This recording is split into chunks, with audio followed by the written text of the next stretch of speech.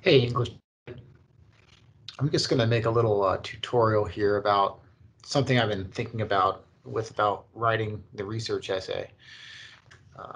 After my experience of teaching writing for many years, something that was always very challenging for writing research was kind of the process, kind of watching the students process, be able to get a bird's eye view of it without constantly collecting stuff and trying to get it back fast enough that you don't break up the process.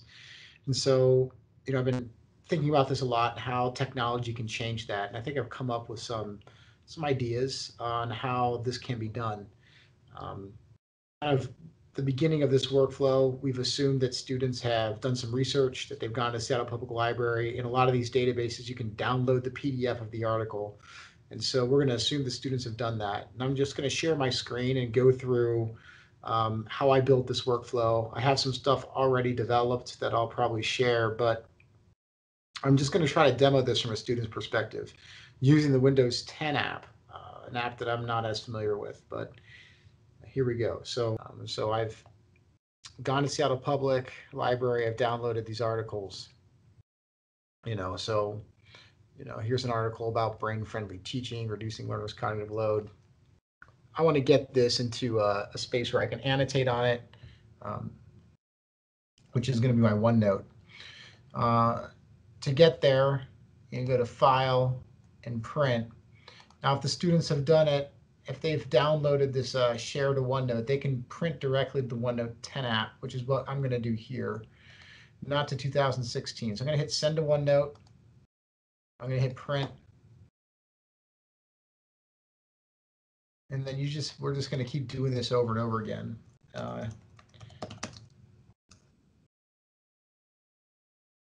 a singular page for each one. Now, to get these into one page, what I'm going to need to do is make a page, and I'm going to call this, like a one-pager.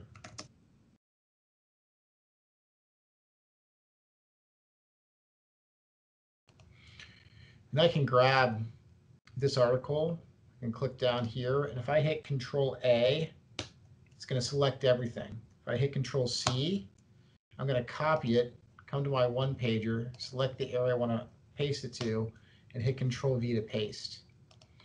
I can do the same here with this Beyond Bullet Points, which is a very large one. If I hit Control A, it's going to select all. If I hit Control C, it's going to copy it. I'm going to come back to this page. I'm going to scroll to the top.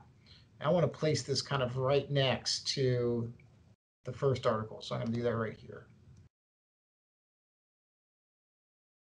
And it's going to throw that in there right next to the article that we just printed. It's a longer article, so here it is on top. You'll see. Now, I'm going to keep doing this process. I've already done this, and until I get all of my articles onto a singular page like this. And you can see that here are all the articles that I have from my files. I've already read these. I am doing a little bit of research personally, so I have already read these and I've made some annotations. What I love about this page is that if this is in the class notebook content library, in the student class notebook, as an educator, I can see, hey, I can look at all of my students' resources. I can look and see, hey, look, they're annotating this, they're taking some notes, they're definitely reading this stuff. I can teach and critique our students as they annotate, as they take notes. So I'm able to give them more feedback than I was in the past.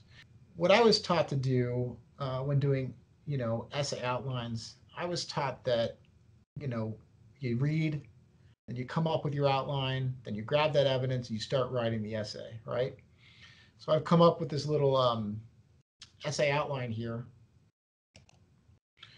that is pretty basic, right? It's like it has a little bit paragraph outline. It has some place to put supporting evidence, and then it has an area for me to write that paragraph rough draft, right?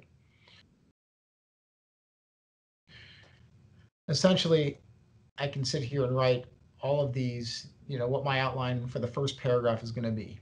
And then what I want to do is grab my supporting evidence. I can do that by coming back to my one-pager with all of my notes on it and using the snipping tool, this here. I can leave some white space on either end so I can do the, page number and, author's name, but I can snip my highlights. I can come back up to the top and say, all right, what was this author's name? I can grab my snip tool here, and I can, with my pen, I can ink, this came from, page 106.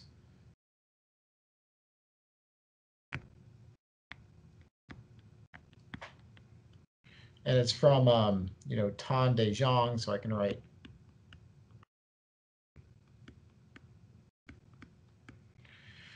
And I can put annotations I want in this note card.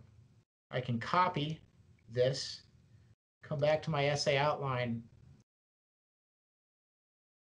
like that.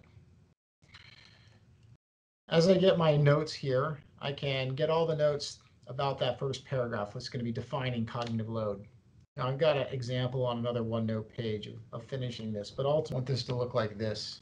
I want to have my paragraph outline here. I want to grab the evidence from the various articles that support that. And then when I'm writing my paragraph, right, I can actually look at the quotes and integrate those quotes directly into my paragraph rough draft. Now you would do this for multiple paragraphs. Like I would have one for the introductory paragraph, middle paragraph, as many paragraphs as I want, because we can grab that template. We can grab this little template here. We can move the template around if I want to. I can copy the template, and I can paste it again into a different section of the notebook and keep adding paragraphs as I go. Ultimately, what the student would end up doing is grabbing the paragraphs that they've written, and then they'll copy and paste the paragraphs into Word for the final, for the original rough draft where they're going to, put everything together. So in a nutshell, that's kind of, what I've been thinking about when it comes to research. The idea, though, the best part is that it's all in one place. Teachers can kind of see where the students are in the process. They're able to see the supporting evidence. And I think it's a real different way of doing things. So I thought I'd share that with you guys, and I'm going to upload a little document. Take a look at it.